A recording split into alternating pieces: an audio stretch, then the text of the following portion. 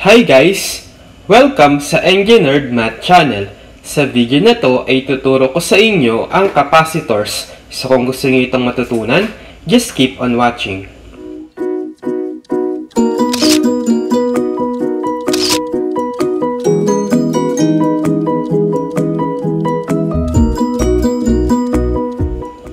Okay, so ngayon pag-aaralan natin ang capacitors. So ano ba ang capacitors? So, basically, ang capacitor ay isa rin siyang uri ng passive element, tulad ng resistor. Maraming gamit ang capacitor sa electronics. So, meron din tayong iba't ibang uri ng capacitor base sa application nito. So, ngayon, define muna natin ang capacitors. Capacitor, it consists of two conducting plates separated by an insulator. It is a passive element designed to store energy in its electric field. So basically, ang construction ng isang capacitor ay binubuo ng dalawang metal plate. So, itong square na to, metal plate yan, tsaka ito. So, dalawa sila na in parallel. So, usually, ang ginagamit ay aluminum foil. And then, kung mapapansin nyo, meron kang dielectric in between o yung insulator. So, ito yung nagdi-define kung anong type of material yung ginamit as insulator or dielectric doon sa capacitor. So, pwedeng air, ceramic, paper, at mica. So, para makompute natin yung capacitance, meron tayong iba't ibang dimensions or parameters na kailangan. Particularly, yung surface area ng two metal plate and then yung distance between the two metal plate at saka kung ano yung material na ginamit natin as dielectric. Okay, so mamaya ituturo ko sa inyo yun. So basically, kung meron kang capacitor tulad nito at sinuplayan mo siya ng voltage like this, magkakaroon ka ng charge doon sa mga plates niya. So isang positive tsaka isang negative. Tapos yung charge na yon, denoted by letter Q, is directly proportional doon sa applied voltage. At yung constant of proportionality ay yung C, which is yung capacitance. So, Q is equal to CV, where Q is equal to charge, measured in coulombs or C, and V is voltage, measured in volts or V, and C is the capacitance measured in farad or F. So, the unit for capacitors or unit for capacitance is farad in honor of Michael Faraday. So, using this formula, Q equals CV, we can solve for C or the capacitance as Q divided by V. So therefore, we can define the capacitance as the ratio of charge on plate of capacitor to the voltage difference between the two plates measured in farads or F. So therefore, 1 farad is equal to 1 coulomb per volt. Okay, so ito yung formula natin for capacitance. So, using this formula, the higher the charge, the higher the capacitance, and the higher the voltage, the lower the capacitance. Okay? Now, although meron tayong formula na capacitance is equal to charge over voltage, hindi nakadepende dito sa charge at voltage yung magiging value ng capacitance. But instead, sa construction niya mismo. So, ito yung magiging formulang gagamitin natin para mahanap yung capacitance base doon sa mga parameters sa kanyang construction. So, capacitance C is equal to epsilon A over D, where C is the capacitance measured in farads or F. Epsilon is the permittivity of dielectric material measured in farad per meter or F over M. A is the surface area of each plate measured in square meters or M squared. And D is the distance between two plates measured in meter or M. So kung babalikan natin yung figure, yung sinasabi natin dun sa formula na A, ito yung surface area ng two metal plates. Tapos yung D, siya yung distance between two metal plates. So ito yun. And then yung epsilon, siya yung permittivity ng material na ginamit natin as dielectric. So, pwedeng air, ceramic, paper, or mica. So, may kanya-kanya silang value ng permittivity na epsilon. Okay, so kung i-analyze natin yung formula na to, makukuha natin yung relationship between the capacitance as well as the mga dimensions ng parameters. So, malaki yung surface area ng metal plates, mataas din yung capacitance. Kung malaki naman or malayo yung distansya ng dalawang metal plates, mababa naman yung capacitance. At syempre, kung mataas yung value ng permittivity ng material na ginamit natin, mas malaki rin yung capacitance. Okay? Now, punta tayo sa symbol for capacitor. So, ang symbol ng capacitor ay ito. So, meron tayong dalawang parallel lines to denote na yung construction niya ay dalawang metal plates. And then, meron lang tayong kanyang terminal lead. So, ito yung non-polarized capacitor. Then, meron din tayong polarized capacitor or yung may polarity. So, ito yung symbol niya. Isang straight line, tapos isang pa-curve. So, yung straight, siya yung positive, yung curve, siya yung minus. And then, yung dalawang terminal lead niya. And then, meron din tayong variable capacitor. So, same lang din sa symbol, kung ano yung sign ng non-polarized, nilagyan nyo lang ng slant line with arrow. Okay? So, meron din tayong passive sign convention for capacitor, tulad dun sa resistor. So, sabi, if current enters the positive voltage polarity, like this, so ito yung positive, ito yung minus, and then pumasok yung current dito sa positive, then V is positive, or yung voltage dun sa capacitor ay positive, and capacitor is charging. Since sabi ko nga, yung capacitor ay nag-i-store ng charge, nagsa-charge din siya. Okay?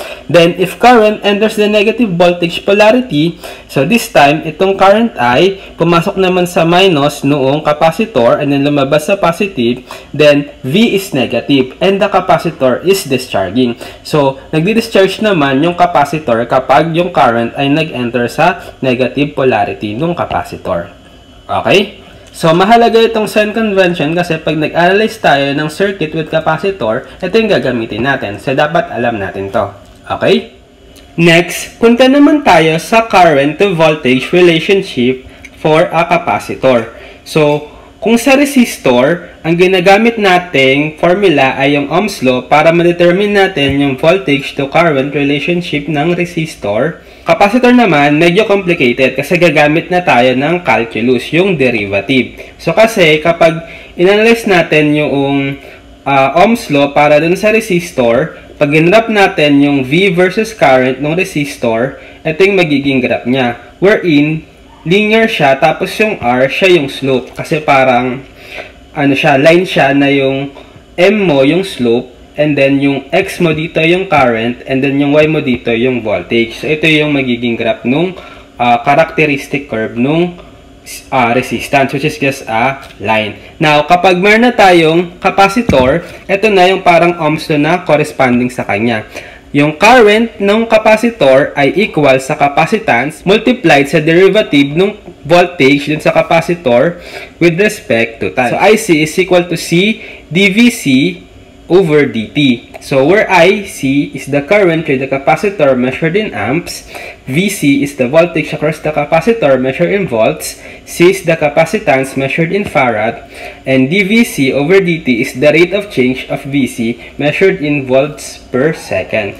So, dito na pumapasok yung rate of change of voltage sa capacitor. Kasi, in advanced knowledge, malalaman natin na yung capacitor ay nagre-resist ng change ng voltage. At yung parameter na yon ay nakadepende doon sa capacitance. Okay? And then, kapag sinolve naman natin dito sa formula na to, yung voltage or yung VC doon sa capacitor, integrate lang natin to both sides. So, ito yung magiging kakalabasan nating formula. VC is equal to 1 over C kasi transpose natin yung C dito, so magiging 1 over C na siya, and then in-integrate nga natin both sides, so parang VC na is equal to 1 over C, the integral of IC dt from T0 to T plus V of T not 0. So itong V of T not 0, siya yung assumed initial voltage doon sa capacitor. So kung initially uncharged yung capacitor, automatically equal to sa 0.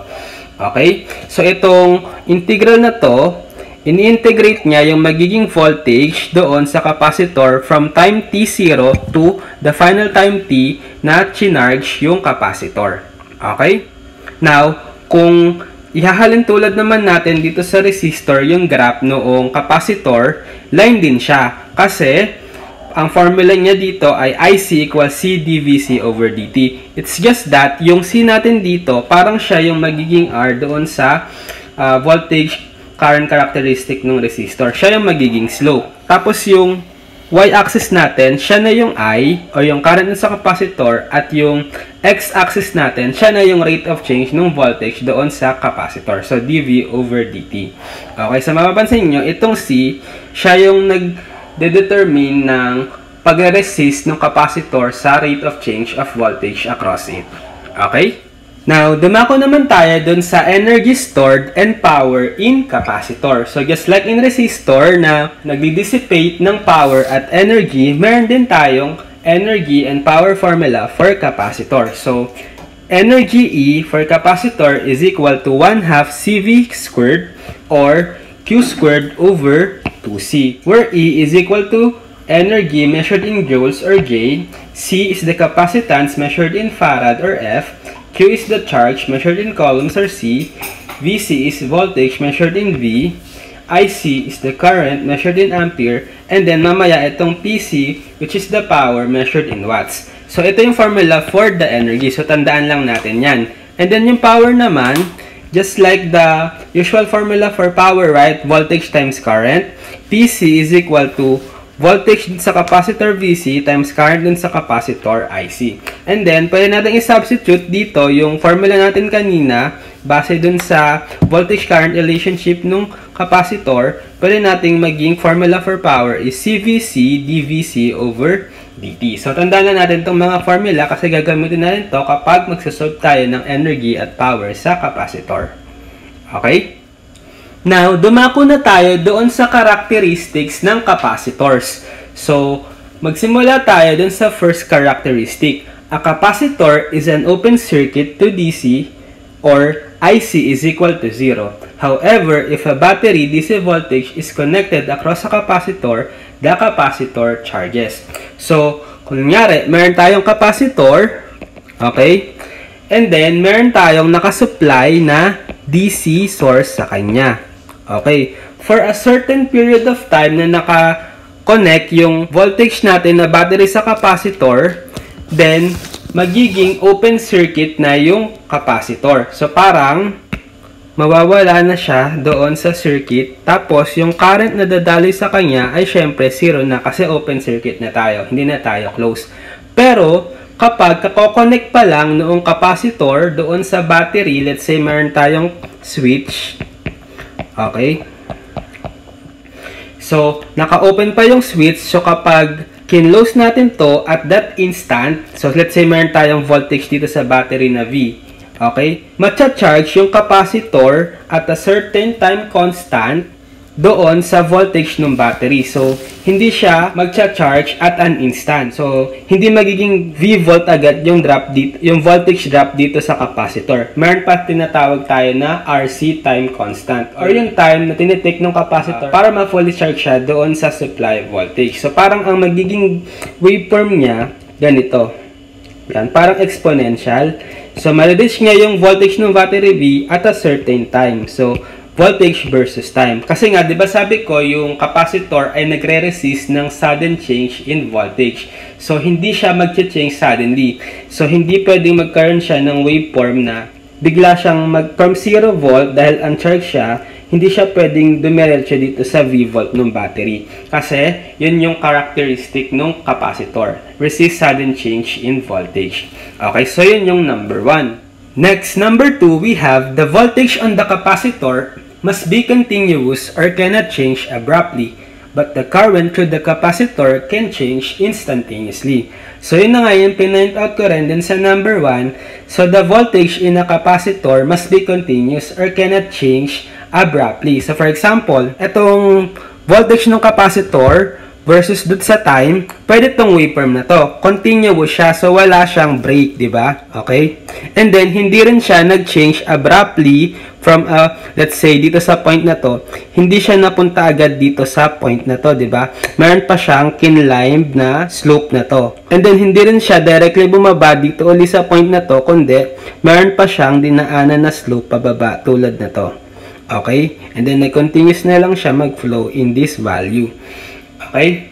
So, continuous yung waveform dapat nung voltage versus time ng capacitor. So, ito yung impossible. So, sabi ko nga, kanina, let's say, from dito, tapos, automatic na bigla siyang tumaas dito, hindi pwede yun. Kailangan, meron siyang specific time para ma-achieve yung final voltage na isusupply sa kanya. So, pwedeng mag-curve muna siya ng pagganito hanggang ma-reach niya tong portion na to. Okay?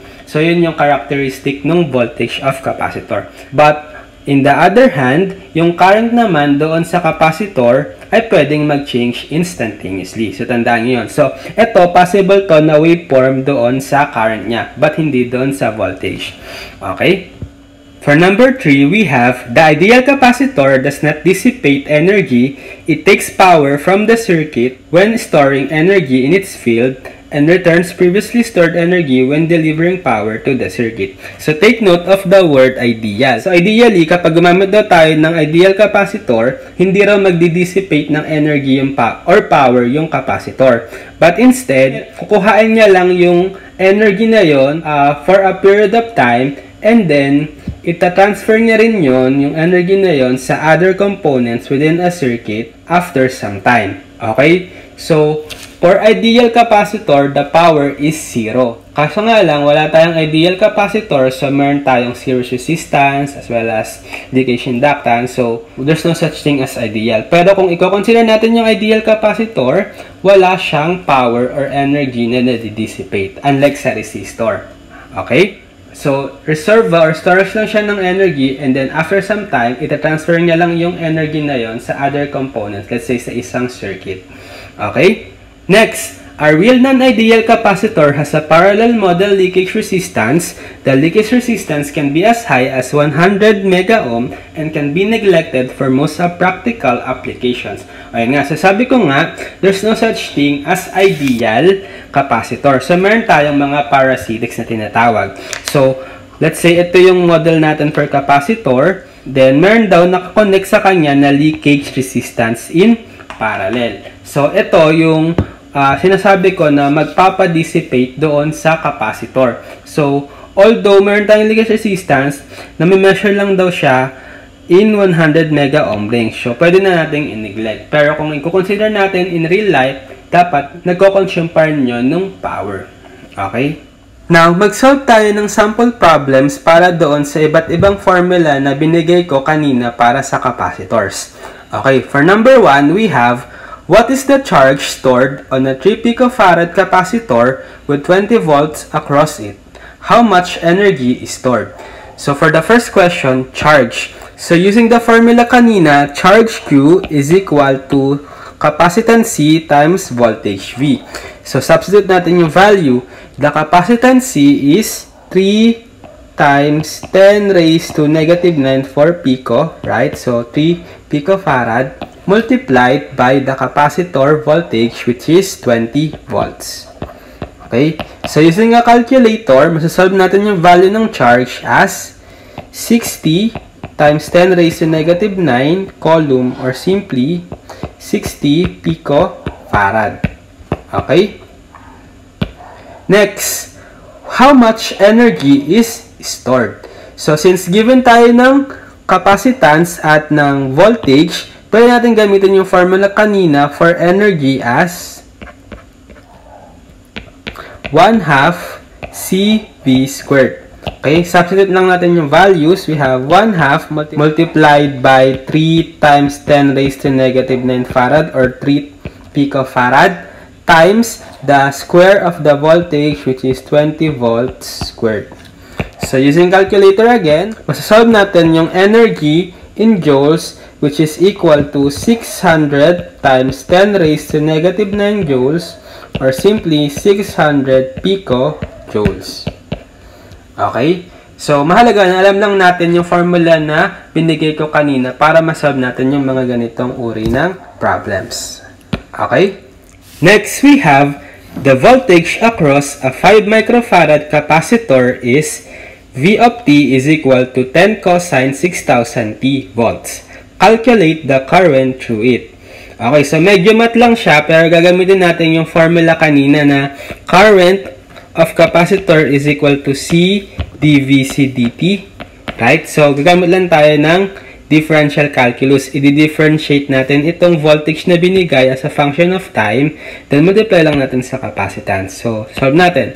So, C is 5 microfarad. So, 5 times 10 raised to negative 6 farad multiplied by the derivative of the voltage which is Vt. Ano ba yung derivative nitong 10 cosine 6,000t? So, apply natin yung formula for derivatives of cosine as well as chain rule kasi meron tayong function na 6,000t inside the cosine. So, parang yung constant na 10, copy lang, multiplied by, derivative muna natin tong cosine, ano yon? Sine right, negative. So, negative, sine, copy natin kung ano yung inside function na 6,000t, then multiplied pa natin sa derivative nitong inside function na 6,000t, which is just 6,000. Okay? Multiply natin itong mga constant. So, equal yan saan? Negative 0.3, and then multiply natin dito sa sine 6,000t. So, gumamit na lang ako ng calculator dito sa pagmamultiply. Okay? So, therefore, ito yung current doon sa capacitor. Okay? So, gagamit lang tayo ng derivatives dito sa formula. Okay? Next, we have determine the voltage across a 2 microfarad capacitor if the current through it is I of t equals 6 e raised to negative 3000t milliamp. Assume that the initial capacitor voltage is 0. So, this time, gagamitin naman natin yung formula kanina na Vc is equal to 1 over C integral of I dt from t0 to t plus V of t naught. Okay? Yung t naught natin or t sub 0 is 0 siya kasi nag-start tayo sa time 0, and then yung t natin as is lang na t kasi wala naman binigay na final time. Tapos sabi, itong capacitor voltage initially, so itong B of t naught natin ay 0 kasi sabi dito sa problem. Okay, so substitute lang natin yung value. So we have Vc is equal to 1 over C. Yung C natin ay 2 microfarad. So 2 times 10 raised to negative 6 integral of I dt. Yung I natin is 6 e raised to negative 3000t dt from t naught is 0 to t plus yung V of t naught natin is 0 volt. So, simplify further, we have 1 over 2 times 10 raised to negative 6, 0 to t. Tapos, integrate natin tong 6 e raised to negative 3000t. Itong 6 constant, so pwedeng ilabas lang yan dito. And then, ito na lang problema natin. Ano integral ng e raised to negative 3000t? So, ano lang yan, di ba? E raised to negative 3000t over negative 3000. Kung ano yung numerical coefficient nung exponent niya, yun magiging denominator. So, wala na pala to. So, integrate na natin direkta. So, 6 times 1 over negative 3000. Then, E raised to negative 3000t. Okay? Tapos, evaluate natin from 0 to t. Okay? Ito nga pala, milliamp pa. So, meron pa tayong ita-times dito na 10 raised to negative 3. Okay? So, ito, simplify natin itong mga constant sa labas. So, parang, ano nang equivalent yan? Negative 1. Okay? So, parang negative 1. Or kaya din na natin isulat. Using calculator, pag sinimplify nyo ito, negative 1. Then, evaluate natin yung itong e raised to negative 3000t from 0 to t. So, parang e raised to negative 3000t minus e raised to negative 3000 times 0. Okay? Equals, ito, 1 to. So, parang negative of quantity e raised to negative 3000t minus 1. Tapos, volt na. Okay? Or, pwede natin pagbaliktarin, gawin natin, distribute natin itong negative sa parang positive 1 minus e raised to negative 3000t volts. Okay, so therefore, this is the voltage doon sa capacitor. Okay? Next, we have obtain the energy stored in each capacitor under DC conditions. Okay, so energy. So, ang formula natin for energy of capacitor is 1/2 CV squared, right? So, therefore, kailangan natin ng voltage dun sa mga capacitor. So, meron tayong value ng capacitance. So, meron tayong dalawang capacitors. Let's say, ito yung C1 and then C2. So sabi, under DC condition. So hanapin natin yung voltage across dun sa dalawang capacitor under DC condition. Then use natin yung formula na to para makuha yung energy. So paano natin kukuhaan yung voltage? So sabi, under DC conditions, base dun sa characteristic ng capacitor, diba, under DC conditions for a long period of time, magiging open yung capacitor. So kung i-redraw natin yung circuit, magiging ganito siya. So 6 milliamp, then the resistor 3 kilo ohm, the resistor 2 kilo ohm, the resistor 5 kilo ohm, copy lang, the resistor 4 kilo ohm. Tapos itong resistor na C1, open na siya kasi under DC condition na siya for a long period of time. Same as dito sa C2, open na rin siya kasi DC nga tayo. So, therefore, ito na lang pala yung magiging equivalent circuit natin. So, hanapin natin yung V1 dito at V2. Ito, naka-float na lang tong 5 kilo ohm. So, parang, itong node na to, parang same lang din dito. So, therefore, kung i-analyze natin, yung voltage dun sa capacitor C1 ay same lang dun sa voltage dun sa 2 kilo ohm, as well as yung voltage dito sa C2, same lang dun sa voltage dito sa 4 kilo ohm. So, ano pa rin nating circuit analysis technique na pwedeng gamitin? So, obviously, pwede tayong mag-current divider na lang. Kasi, diba ito equivalent sa circuit na ganito. So, parang parallel na lang sila. Okay, ito yung 3 kilo ohm. Ito yung in series na yung 2 kilo ohm sa 4 kilo ohm. Okay, then ito pa rin yung 6 milliamp current source. So, ang gusto natin ay yung current dito sa branch na to. Para mapultiply natin yung current dito sa resistance ng bawat resistor na to kasi using ohms na masasolve natin yung voltage. V is equal to IR. So, using current division, so hanapin natin tong let's say I na to. I is equal to, natandaan nyo pa, kung ano yung kinoconsider nating branch, yung sa numerator, yung isusulat natin na resistance. So, 3 kilo ohm over yung sum na nila. So, 3 kilo ohm plus, sum natin yung 2 kilo ohm tsaka 4 kilo ohm, 6 kilo ohm. Then, multiply sa current source na 6 milliamp. So, using calculator, masasolve natin yung current I as 2 milliamp. Na meron na tayong I, pero gusto natin ay voltage para dun sa formula na 1/2 CV squared. So, using Ohm's law, V is equal to IR. So, for capacitor 1 or V1, we have the current I, 2 milliampere, times yung resistance natin na 2 kilo ohm para dun sa V1. Okay? Therefore, V1 is equal to 4 volt. Okay? So, kaya V1 is equal to IR kasi same lang naman yung voltage dito sa capacitor, dito sa resistor, magiging voltage dito sa capacitor kasi parallel sila. Same lang din dito sa 4 kilo ohm. So, V2 is equal to 2 milliamp. So, 2 milliamp pa rin kasi nga sabi ko series tong branch na to. So, same sila ng current. Multiply now sa 4 kilo ohm. So, we have V2 is equal to 8 volts. Okay, now, meron na tayong voltage sa bawat capacitor at meron naman tayong given capacitance. Doon na tayo sa pinaka-required, yung sa energy.